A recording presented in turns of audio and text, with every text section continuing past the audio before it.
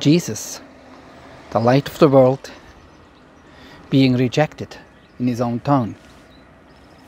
This is Stefan Hager. Good morning, talking to you from Switzerland. And I'm reading the Bible for you, Matthew chapter 13, the last bit where Jesus is rejected by his own people. Have you ever heard that the prophets have not been accepted? God has sent them to people and people did not listen to them. It happened time and again.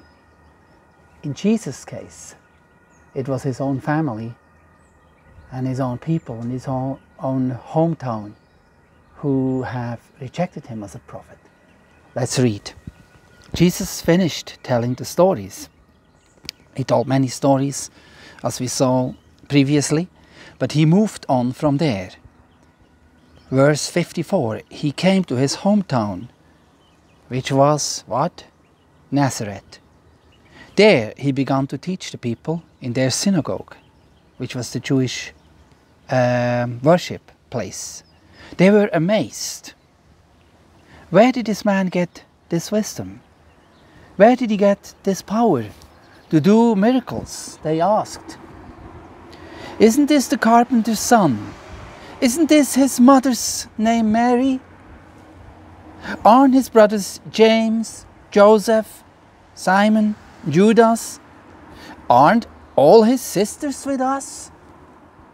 Then, where did this man get all these things? What do you think, my dear friend on Facebook? Where did Jesus, the man, get all these things? Verse 57. They were not pleased with him at all. They were jealous, they were upset, they were grumpy, they were disbelieving, they were evil. They didn't trust God. Do you? Do you trust what Jesus says in the Bible? In the last verse we go on, Jesus said to them, what? A prophet is not honored in his hometown. He doesn't receive any honor in his own home. This is fairly true. He did only a few miracles there because they had no faith.